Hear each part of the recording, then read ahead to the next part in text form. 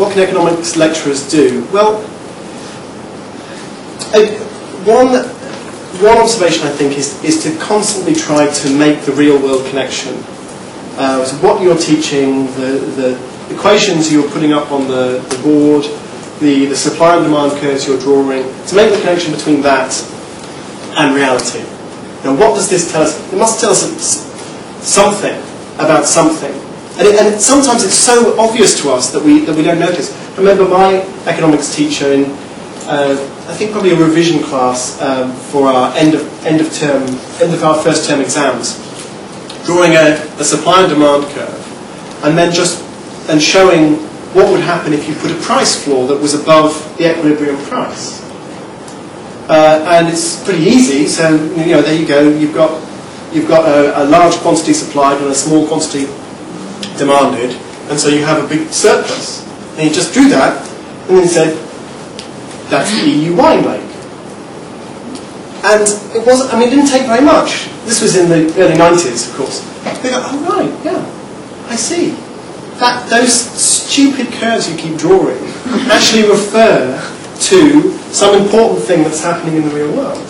And that I think is the central thing. And if you're teaching something and you can't make the connection between what you're putting on the blackboard and the real world, well, we all have a problem, haven't we? At that point.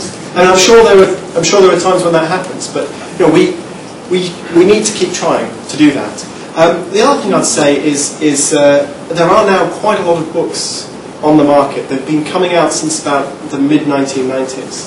And there are a few that are even earlier than that, popularising economics.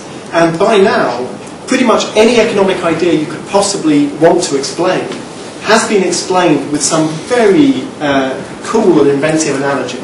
So you have David Friedman, Milton Friedman's son, with it explaining that there are two ways for Americans to make cars. They can manufacture them in Detroit, or they can grow them in Iowa. If you want to grow them in Iowa, first you grow corn, then you put the corn on a ship, then you send the ship out to a futuristic biofactory off the coast of Hawaii, and the futuristic biofactory turns the corn into Toyotas. They come back, and there you go. And those are the two ways that Americans can make cars. And then, of course, he reveals actually the biofactory is called Japan. But I mean, that's a really great way of understanding the way that the trade tariff that's supposed to protect one industry can actually hurt another industry. So you put a tariff on imports of cars, and what you're really saying is we don't like Americans making cars by growing them in Iowa. We don't like that. We want Americans to make cars by making them in Detroit, and that's the right way to make cars. You start to understand the effect of that sort of policy. And there are so many of these books out there. They're all in paperback these days. They're all quite cheap.